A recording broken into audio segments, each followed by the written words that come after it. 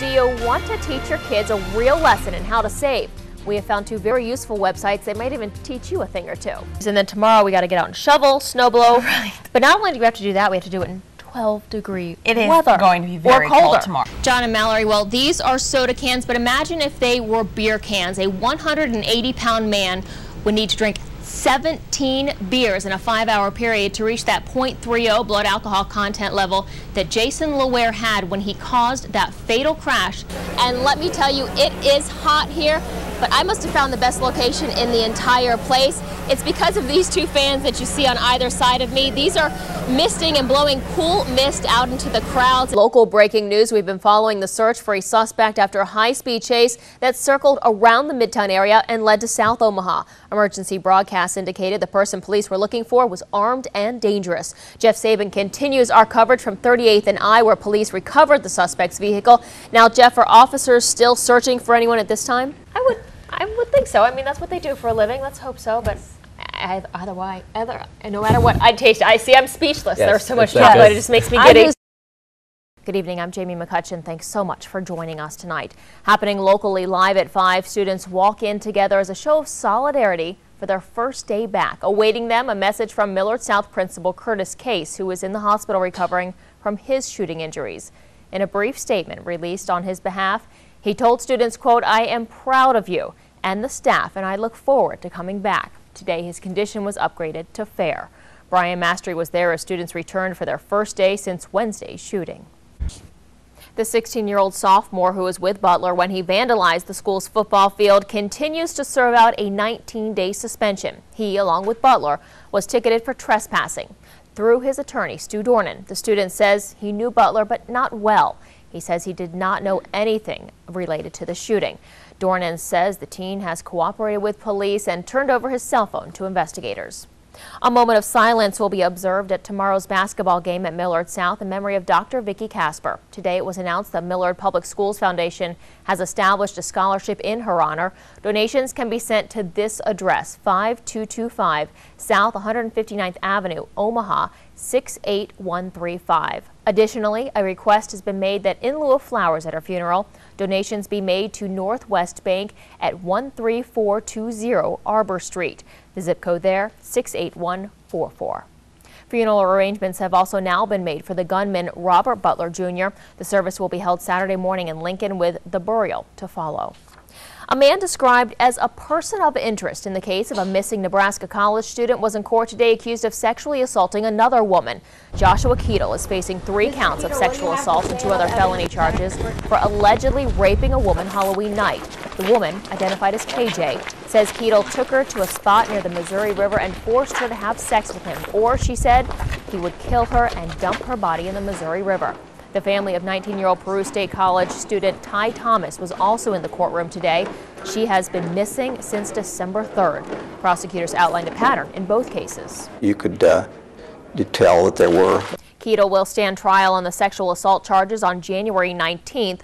Also today, there are new revelations in the Ty Thomas case and what investigators uncovered after interviewing Keetle. Jody Baker will bring us those details coming up tonight, live at 6. Not enough to worry about, but we have seen a little bit of snow this afternoon, and that's not the end of it in our forecast. We're going to go right now to meteorologist Caitlin Roth, who has a first look at our hour-by-hour forecast. Hi, Caitlin. Hi, Jamie. You're right. We full forecast. Yeah, they don't look so great, do No, they don't. All right. Thanks a lot, Caitlin. Sure. The motive behind the murder of a 54-year-old service station manager remains still a mystery. Friends of Milton Jackson want to know just why he was the target. Backpack journalist Jeff Sabin spoke with one friend who says Jackson was a good man with an infectious personality. There have been no arrests so far in connection with that case. A man brings a rock into a bridal store as a robbery weapon, but the clerk not intimidated and refuses to turn over any money. Officers eventually caught up with 26-year-old Robert Delamont after he ran from that business. They say he was scared off when the clerk's husband confronted him inside the Modest Bride store on 19th and Vinton. It might be another 5 years before the nation's unemployment rate drops to a normal level. That's the prediction of the Federal Reserve Chairman Ben Bernanke. Addressing lawmakers on Capitol Hill, Bernanke says while it's taking time, there's more evidence that a self-sustaining recovery is taking hold.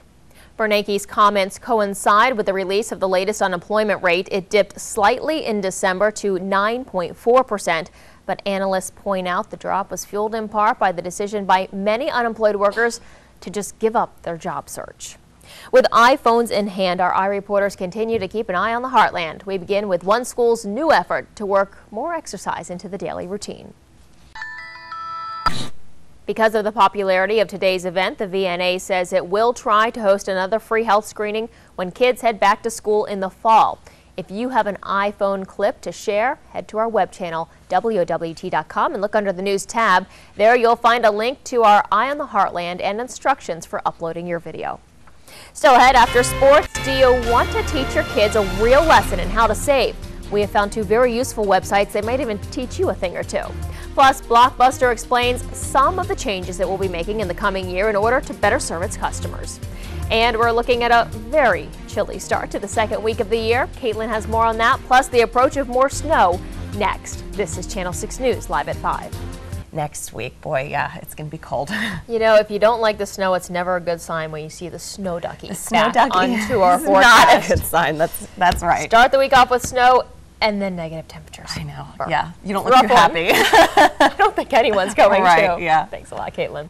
It's one of the biggest problems when it comes to airline reward programs. If you don't fly often enough, you usually lose your points. Coming up after our look at what's new on the net, how one airline is changing its policy for passengers. Up next, this month's Food for Thought. Marilyn steps in to talk about milk substitutes and how they stack up to the real thing. You're watching Channel 6 News, live at 5. When it comes to New Year's resolutions, many of us take things out of our diet, but what if you added something instead? Making sure you're getting enough milk dramatically boosts your nutrition. And it's possible to do it even if dairy doesn't agree with you. In January's Food for Thought, registered dietitian Marilyn Wadham takes a look at the options. Marilyn recommends low-fat dairy for families. That means 1% or skim milk. For this month's Meals in Minutes, head to momseveryday.com. It's the first road game in conference play for the Creighton Blue Jays. Up next, Greg tells us why the Blue Jay defense just might be the key to a win. This is Channel 6 News, live at 5. Out with a win against Southern Illinois. All right, we will look for the highlights at 10. We'll have them. All right, thanks a lot, Greg. And up next, new on the net, getting a grip on spending. We have two websites to show you. One tells you how long you would need to save in order to purchase the items you want. The other tells you the real cost when you're using a credit card. You're watching Channel 6 News, live at 5. New on the net, ever wonder how long it might take to save for a really big ticket item? Well, instead of guessing, a website can do all the work for you. At daystopay.com, you can calculate how long it will take you to earn the money you need to purchase an iPad, a big screen TV, or whatever else you're interested in buying. There's also a companion site called therealdamage.com. It will calculate how much your purchase will cost you in the end if you use a credit card and carry a balance. Now, our Six on Your Side consumer coverage. Southwest Airlines is improving its program for frequent flyers. Changes to the Rapid Rewards program will begin March 1st. Basically, every seat booked will earn participants points, and there are no blackout periods. Additionally, points will not expire as long as members book a flight or utilize one of the partner programs once every 2 years. Currently, any unused points expire if not used within a 2-year period. Blockbuster is also making changes as it seeks to emerge from bankruptcy. The company is closing more of its stores and is adding hundreds more kiosks, similar to those operated by Redbox. Blockbuster is also pushing its on-demand service, which allows customers to get instant access to movies on 100 different portable devices. To keep customers tuned in, the company recently launched its first national ad campaign in 3 years. Once again, visitors to our national parks will be able to get in for free during certain days this year. The first free dates are January 15th through the 17th in honor of Martin Luther King Jr.'s birthday. Additionally, the parks will be free on 15 other days this year, April 16th through the 24th, June 21st, September 24th, and November 11th through the 13th. While admission on those days is free, other park fees will still apply. Caitlin's back now with a final check of our hour-by-hour forecast for the day. All right, well, we've got a little bit of snow on the radar, that's for sure. So we're snowing for about, 2 days straight. Yeah, so if you were keeping your fingers crossed that it would miss us, forget it. It's going to hit us. It's really going to encompass a large part of the area, so. All right, thanks a lot, Caitlin. Sure. And thank you so much for joining us. Channel 6 News continues in 30 minutes with Live at 6. Don't forget to follow us on Twitter, Facebook, and our web channel, WOWT.com. John and Mallory, those sons were brought here to Creighton University Medical Center. Now, this is the same hospital where their father, Dr. Adam Smith, was soon to complete his residency as a radiologist. Both boys had serious injuries. However, it was the 2-year-old who had more severe injuries like a fractured skull. But it was that 8-year-old who saw it all happen and understands what he saw, that his father did not survive. He just wanted to know if his dad was alive. Is my dad okay? Is my dad alive? But for an 8-year-old boy and his dad, 33-year-old Dr. Adam Smith, this crash just east of 120th on Harrison changed everything. Hit the center island, went airborne about a foot and a half, and hit the westbound Ford Focus, and then the Chevy Impala T-boned the Ford Focus. Smith was driving this Ford Focus with his 8- and 2-year-old sons hit head-on by the Honda Accord. The Honda's driver, 27-year-old Jason Laware, was cut from his car and taken to a waiting helicopter. We have some indication that alcohol may be a factor, so we are investigating that aspect of it. We found these pictures of Laware on his MySpace page, alcohol in hand for many of them. While there was reason to rush Laware to the hospital, there was nothing anyone could do for Adam Smith. He died at the scene. You think you're tougher than you are, but like I said, it tears at you when a little boy, 6 years old, is in your car and all he can ask is if his dad is dead already. Finding out that he was on his way to taking his son to their first day of school was even more heartbreaking. Dr. Min Liu worked side by side with Adam Smith, first at Creighton's medical school, then in their 5-year residency there. He was very witty, has a great sense of humor, and incredibly talented and good at what he does. And even better at Smith's #1 role. Him and his wife, they have 3 beautiful children, the youngest of which is only a couple months old. He's very, very proud, He has pictures of his kids, and he always talks about his kids. And, he's a wonderful dad. A dad whose 3 young children and wife must now learn to live without, along with so many others who loved him. We lost a great radiologist. As a person, as a father, he was exemplary in what he did with, for his kid, for his community. Dr. Liu tells me that Adam's wife, Melissa, a nurse at Methodist, is amazingly strong tonight and leaning on the couple's faith. They were devout Mormons, and it is no doubt their faith that is helping them get through everything tonight here inside Creighton University Medical Center. Another person here, the man accused of causing that crash, Jason Laware, he is expected to survive his injuries, and charges are expected against him.